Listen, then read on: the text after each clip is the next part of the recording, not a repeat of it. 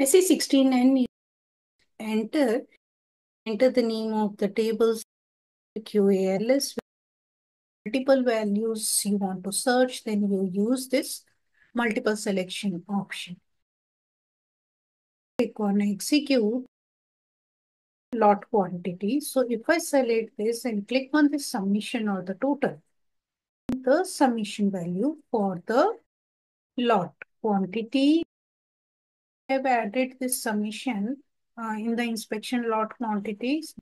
In different units, what is the total quantity?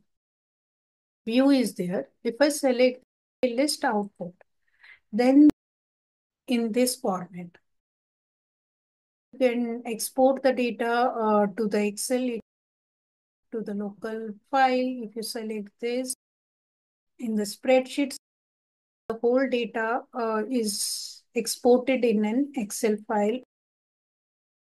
Technical settings. If I select this save layout option, automatically you click on continue.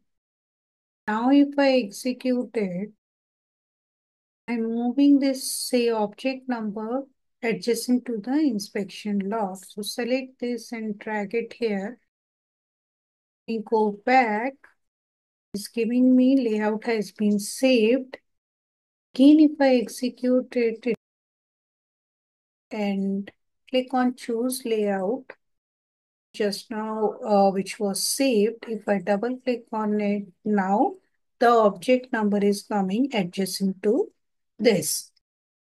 Delete this layout. Okay, so select this and we can click on manage layouts, and this is the one which is there. Let me select this and click on delete, then this will be deleted. Then let's go back. Yes, I again go to layout and choose layout. No more layout is there. Go back. Let me again click on this.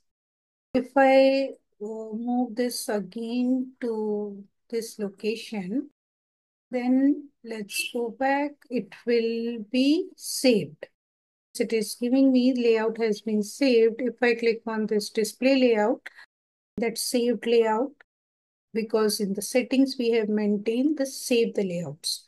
So if I select this and then click on execute, then now it is showing me in this format.